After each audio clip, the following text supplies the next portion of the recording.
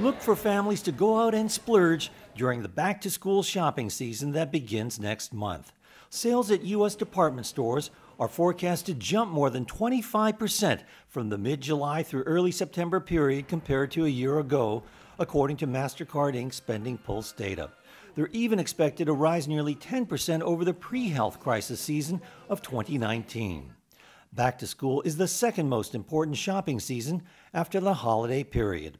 This year, with increased vaccinations, Americans are now more confident about venturing out and shopping after being holed up for a year indoors. They've got more money to spend thanks to stimulus checks and record savings.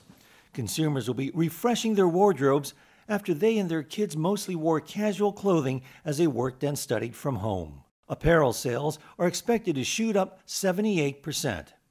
Even though they spent a lot on computers and mobile devices during the health crisis, electronic sales are still projected to rise 13%. But as consumers flock to department stores and malls, MasterCard predicts e-commerce sales will ease, dropping more than 6% from last year when people mostly shopped online.